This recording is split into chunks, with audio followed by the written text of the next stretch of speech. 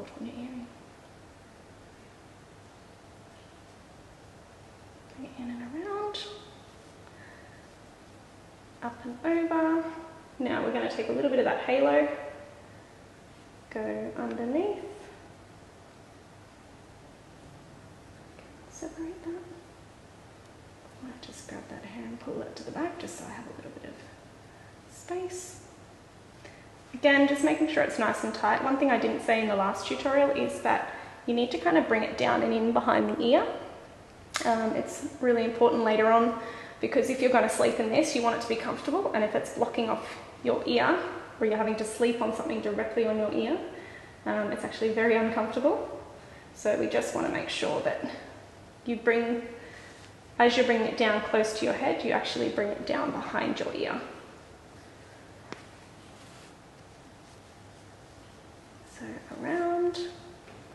Now it looks like we've loosened a little bit there, so I'm going to go back one and just bring that hair in nice and tight so we don't have a very loose curl compared to the rest of them. And again, then we just twist the hair around the sash, trying to keep the sash as neat as possible. So you can barely see it when you're actually twisting it around. It almost should look like one of those old twister ice blocks.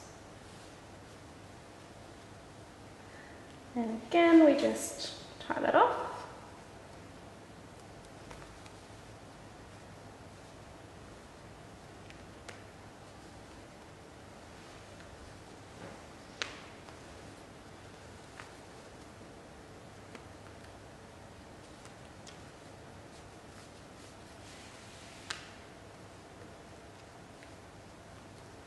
Trying to keep as much of that hair twisted as possible.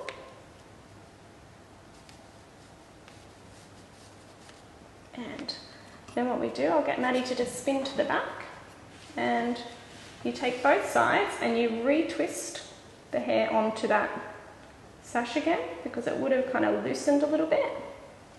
So we just try and make sure that that's all twisted. We take both sides and we take one underneath the other, up and around, and then we pull it in and around the front of the head.